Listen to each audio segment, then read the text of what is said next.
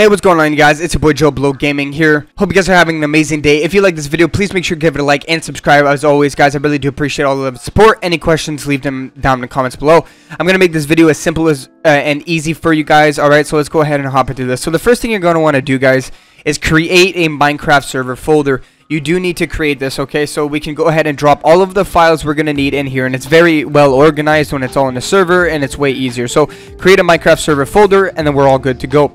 Now, one thing you guys are going to have to do next is I have all the links in the description. You guys can go ahead and do them. So the first thing you're going to want to do, you need to download the Java SC Development Kit 16 for Minecraft 1.17.1 to be able to launch it. Go ahead, click in the link in the description. It'll bring you directly to here. If you scroll down on this page, you can see now that it's going to say Windows. If you have a Mac installer right here, if you have a Mac, do this one. Now, how do you download this? Well, we're going to do with the Windows X64 Installer, and then you just download it right here. You click this, install it to your computer, and then you're good to go. Now, the reason why we need to install this really quickly is because the new Minecraft 1.17.1 needs the Java SC Development Kit. Don't ask me why. It said, when I first did it, it said you need to get Java 16. It's only compatible with Java 16. So make sure you get Java SC Development Kit 16 right here. Okay, guys? Once you've got that installed, the next thing we're going to have to go ahead and do is download our Minecraft Forge. We're going to obviously need... Now, if you want to download fabrics as well, you can. But that's different. If you guys want me to make a video on that, let me know in the comments below. But... for the Forge edition, what we're going to need is Minecraft Forge MC 1.17.1. Now, again, link in the description should be the second link. It's going to say installer right here. You click on it, and then you're going to simply get this file right here, Forge. Once it's done downloading, you're going to drag it to your desktop like I did so right here. So I just click installer, it downloaded, and then I dragged it to my desktop right here. So now we have the Forge installer right here. Now, the last link what you're going to need to do is obviously download the Minecraft server. So this is on Minecraft.net. Guys, this is completely free. There's no harm to the server, to your computer. Okay, guys, do not worry about it. The only thing I need to be cautious about is careful about what mods you download. Now, most mods are completely fine. But again, if you download some sketchy mods that nobody downloads, then just be aware that that could be risky. Okay, guys? So right here, we have the download Minecraft server 1.17.1.jar. Click that. And then like I did here, you're going to drag it to your desktop like so, right here, okay? So now I have the server, Minecraft 1.17.1, and we have the Forge, which we're going to need. Now, obviously, if you're willing to mod, you're going to need a Minecraft mod for Minecraft 1.17.1. I used the Easy Plaglings mods for this example. If you guys haven't seen the mod review, Joe's mod review, go check the video out, leave a link in the description. So now we have our server, Forge installer, and our easy plugin, and we downloaded Java SC Development Kit. Now, again, you don't need this mod. This is just the mod I prefer. As long as you have the same version, you have to make sure that these are all the same version. Your Forge, your server, and your mods, okay? So now, what we're going to need to do is stay on this page right here. We need to copy this link, as always. If you guys watch my server videos, we always copy this, okay, guys? Now, the reason why I'm making this video, guys, is because they made it a little bit different now, okay? So it's a little bit different in regards of how Forge works in a server. And let me show you guys how, okay? So the first thing you're going to want to do here is drag your Minecraft server into your Minecraft server folder, okay? Now, what we're going to do is right-click in here. We're going to go to New, Text Document. We're going to double-click it to open it. And then you're going to Command-Paste. You're going to Control-V paste the script, the command script that we just copied and pasted. Now, one thing I recommend you guys do is type pause under here, because sometimes if it doesn't work, what will happen is your command console will open up and then shut right away. And I've had a lot of people say that they have this issue. So the first thing you're gonna do is type pause. So if that is the case, when you do run the server, it'll pause and tell you what the issue is. Now, most of the time the issue is because you don't have Java installed. So make sure you have Java installed. For Minecraft 1.17 and under, you only need Java 8, the normal Java, okay? So you can just simply search Google Java download and download that one. But for the 1.17 and up, we need to download the Java SC Development Kit like earlier in the video. So now that we have this, okay, guys, I can't stress this enough. Never double click this file, okay? It will open the server, but that is not the way you should run your server, okay?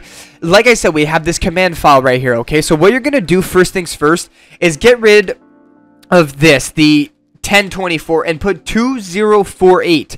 That is 2 gigabytes. If you want to add more gigabytes, search up the gigabytes in regards of their numbers, and then if you need 3 gigabytes, it could be 3048, for example. All right, so now that we've changed our Minecraft server to 2 gigabyte, which is the best for starting the server, obviously it's not the best megabyte wise, but just to get the server going, this is what I prefer. Don't use 1 megabyte.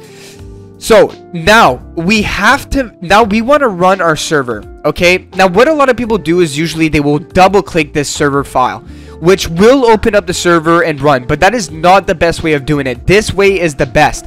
So how do we run this file right here? Well, this section right here is what it's basically asking us. What file do you want me to open? Okay, so now my file says server.jar. You don't see the .jar. It's a .jar file, but it just says server. Okay, you can rename yours to whatever you want. I just keep mine to server. It's very simple and it's easy. So now you can see it says server.jar. Okay, the reason for that is because, like I said, we need to make sure that we want to run this file. Okay, and it needs to be the same. So if this says Minecraft, for example, Minecraft.jar, okay, it needs to say the same thing, because if this isn't the same right here and it doesn't say .jar, it will not open this file. It'll give you an error. Okay, so now what we're gonna have to do next is click File, Save As. We're gonna put run.bat, or you could put start.bat, your choice. I just prefer run.bat, it's quicker. So run.bat, all files, there we go. So now we can delete our actual text document, because now we have our run and our server file. So since we just created this, now we basically created a run command to be able to run this server, okay? Because double clicking in it can give you a lot of issues. It's not the best way of doing it. So let's go ahead and double click the run. So as you can see, it's already starting to create some files, okay? And again, if you guys have any issues, please don't be afraid to leave them down in the comments below. So at this point, it says fail to load ULA. The reason for that is we got to come here, double click the ULA, and then change false to true. Not true. There you go. Click File, Save.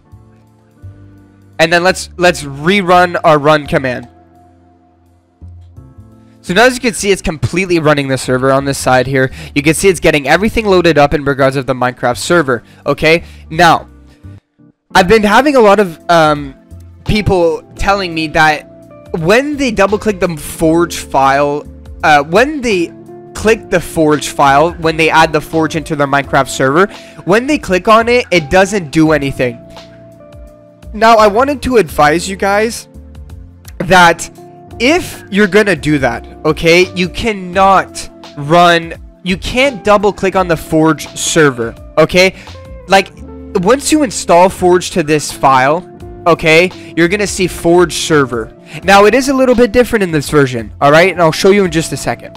But I'm trying to help you guys in regards of an issue that you guys might have. So this is more for Minecraft 1.17 and under, okay? Under Minecraft 1.17, you're going to get a Forge file. Once you install this Forge to your server, to be able to mod your server, you need to install Forge to your server. You're going to get this Forge file. In my last video on how to create a Minecraft server, modded server for 1.16.4, a lot of people were having the issue because they were saying when they would double click on their Forge file, nothing would happen. Well, guys, what I have to... Okay, so our server is done. So you can go ahead and type stop, and that's it. It'll close the server.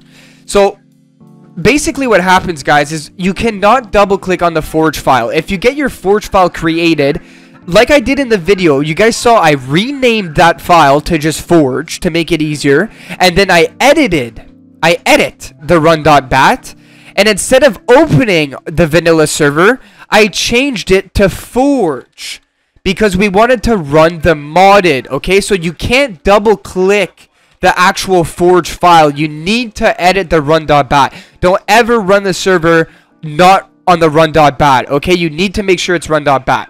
So like I said earlier, it's a little bit different now for Minecraft 1.17 and up. So what you're going to do now is, since we've installed this, you're going to double click on the Forge 1.17.1. We installed Forge earlier. We downloaded it. So like I was mentioning, you're going to have to install this to the server. So make sure it's not on install client. You click install server. Now you're going to click these 3 little dots right here, And then you're gonna go to wherever your Minecraft folder is, okay? So mine's on my desktop right here, my Minecraft server, okay? The server file that we created earlier right here. So you're gonna click open on that. All right, so now you can see it's detected this file right here, okay? Because we want to install Forge in this file. All right, so click OK when that's done, and now it's gonna go ahead and install Forge to your Minecraft folder. Now, you guys will see in just a second what I meant by it's a little bit different now from Minecraft 1.17, okay? So once you're going to install the Forge, you guys will see in a second what will happen, alright guys? I'll come back to you when this is done loading. Alright, so now you guys can see it successfully downloaded the Minecraft server and installed the 1.17 Forge to our folder. Now, you guys see how different it is? There isn't a mods folder or anything. There's no Forge file. So you see how it's different a little bit? All we got is this user GVM, alright? And this isn't necessarily too important. A good default for a Minecraft server is 4 gigabytes. So they're just giving you examples to setting the Minecraft gigabytes in your server. So what you're gonna do now is double click the run.bat and look how it's different. You see how it read the Forge? Look, it created the mods folder. So you see how it's different now? You don't necessarily need to edit the Forge file anymore. It will automatically run Forge when you double click the run.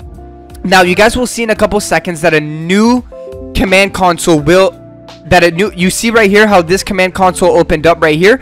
This is the Forge server.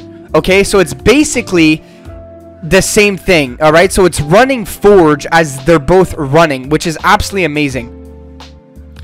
So boom, there you go, they're both done. So we can minimize these, and now you can see we have our mods folder. So what we're gonna do now is we're gonna stop the server. All right, so now the server is stopped. So like I said earlier with the mods, okay, so you need to make sure you downloaded a Minecraft 1.17.1 mod. Now we have to come to the search down here and type in run, and there you go. Now you're gonna need to type in %appdata%. Click OK. Now you're gonna see this .minecraft. Click it.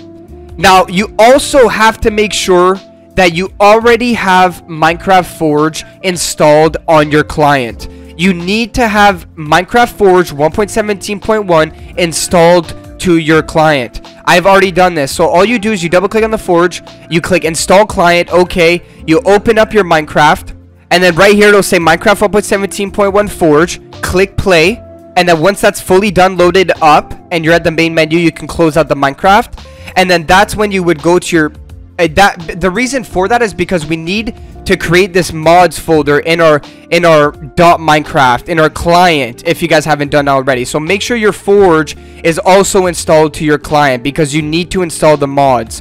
So as you guys can see, I already have the Easy Piglins mod installed in my .minecraft in my client, not in the server but on my client, because whatever mods you want to play, you need to install them to your client. So what I do is I copy and then paste it into my .minecraft, so I have it in my mods. Close it. Open up your server file right here again. And now you can install the Easy Piglins mod in your server. So now we have it installed in the server as well as in our client. So now we need to run it. And now you're going to be able to run the mods, okay? So everything's going to be all good from here on. Everything's going to load up. I'm going to go ahead and see you guys in the game. Alright guys, so as you guys can see now, we're in the Minecraft game. We're going to go ahead and click multiplayer here. What we're going to go ahead and do is add server. Now, you guys have to understand that I have not port forwarded the server. If you guys want to know how to port forward a server and play with your friends and send them your IP address, you need to go watch my other video. I'm going to link a link in the description. It's how to port forward a IP address for your friends to join your Minecraft server. Now, locally, if you're running your server and you just want to join your server on your internet, all you have to do is type in 0, okay? And then you'll click done. And as you can see, the Minecraft server has now launched. Let's go ahead and join the server. Alright guys, so we have now entered the game. I have opt myself. If you guys don't know how to opt, you just have to open up your actual server command file like we ran it and type in op your player name, and then you should be opt. So let's go ahead and see if the mod is actually installed. So as you guys can see up here, we have the Easy Piglins mod installed. Everything is all good to go. So guys, that's pretty much how you make a Minecraft modded server.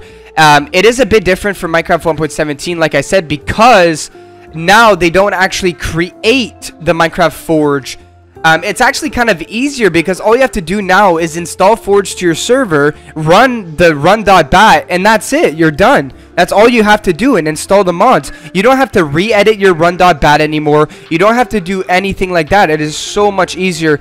And I like how they updated it like that. It's a lot easier now. All you need is Java 16, download it, run the server, install Forge to your Minecraft server, and then run the server again without having to do anything. Your mods will show up, your mods folder, and then add your mods to your private client, to your own client, and the actual server itself. And then that's it. You're able to just run the server, and your mods are installed, guys. That is it. That is simply on how you actually install how to create a Minecraft server. So if you guys want to know any more videos and tutorials on how to do anything in regards of Minecraft, let me know down in the comments below. I'd really appreciate that, guys. And you guys know I try to answer every single comment and try to help you guys out as much as possible in regards of answers and questions. So I really do appreciate it, guys. I hope you guys have an amazing day. And if this video did help you, please make sure to give it a like. It really does help me a lot, and I really appreciate when you guys do that. So thank you guys so much, and I hope you guys have an amazing day. Adios, guys.